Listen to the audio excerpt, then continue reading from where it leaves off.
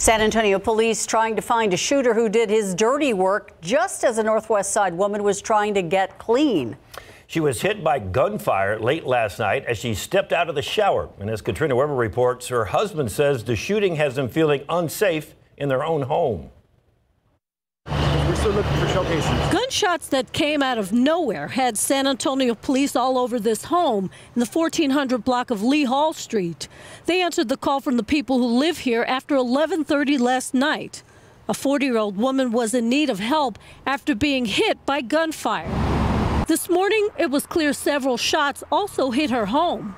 We saw bullet holes in at least 4 different places. The bullet only picked up the arm, no organ. We caught up with her husband making a quick trip home from the hospital.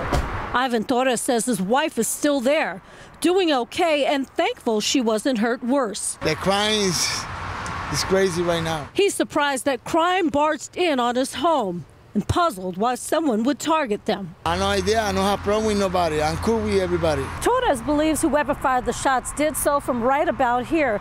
In fact, these cards left behind by SAPD were used to mark off evidence. Police say the shooter was in a car and escaped that same way.